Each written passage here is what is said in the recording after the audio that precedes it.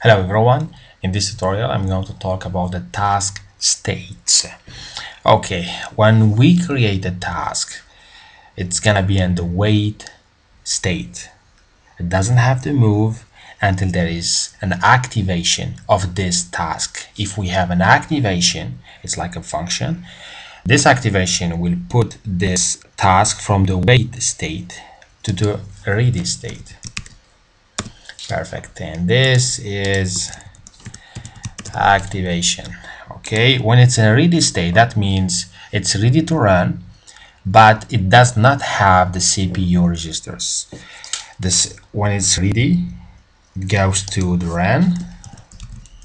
The difference between the ready and run: ready, that means it's ready to run, but it does not have the CPU registers. I said it again because that is very important.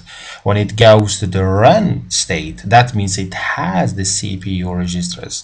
That's very important. From the ready to run, this is the start. The task is starting, it's running. And let's say now we have another task with the highest priority than the task is running right now.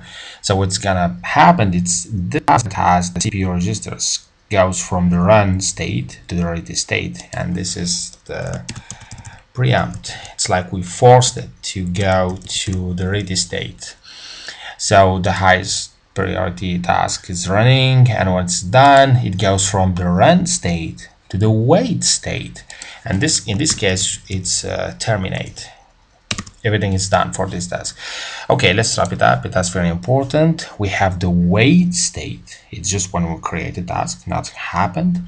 It goes to the ready when it's activated. It from the ready to run when it has the CPU registers. That's very important. That path here, it's a context switch. This part also, it's a context switch.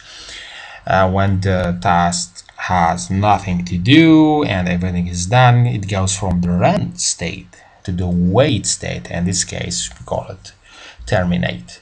I hope you get it. If you have any question, feel free to ask me. Take care. Bye.